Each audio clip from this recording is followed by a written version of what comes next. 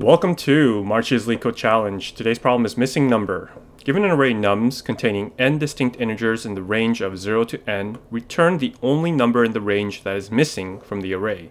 Follow-up, can you implement using only O of 1 space and O of n runtime complexity?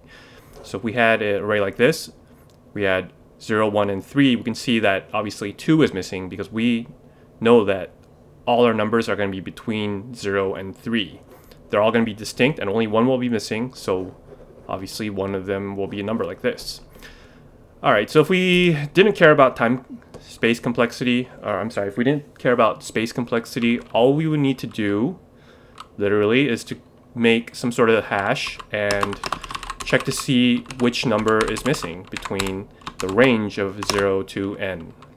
Right, so n would be length of nums, and we can just say for I in range of n, and I believe you need to add +1 here because it's inclusive of 0 to n. We say if I not in C, then return the I. And that should be it. This should return 2. Let's go ahead and submit this.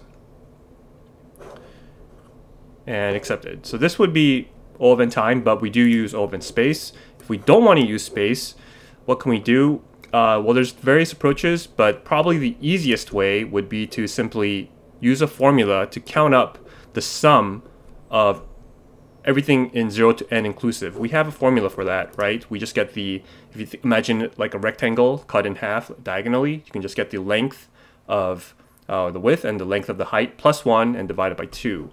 And that's going to give us a sum here. So we can just get rid of all this. What we'll do is get the, let's call it the sum of the expected. This would be, let's see, n times n plus 1 divided by 2, right? And now we got the sum of the actual, which would be the sum of nums. And literally, we just return the sum of what's expected, because we know this will always be greater, since 1 is missing here, sum of actual. So this should also work, and this would be O of 1 space. And there we go, accepted. Alright, so I mean, there are probably variations to this problem. One of the first thoughts I had was, is there a way we could mark the array itself to see which ones we visited? But that really wasn't necessary because the question is pretty easy.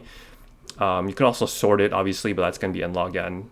And there are some bitwise solutions, but don't really want to go into those. So, alrighty, thanks for watching my channel. And remember, do not trust me, I know nothing.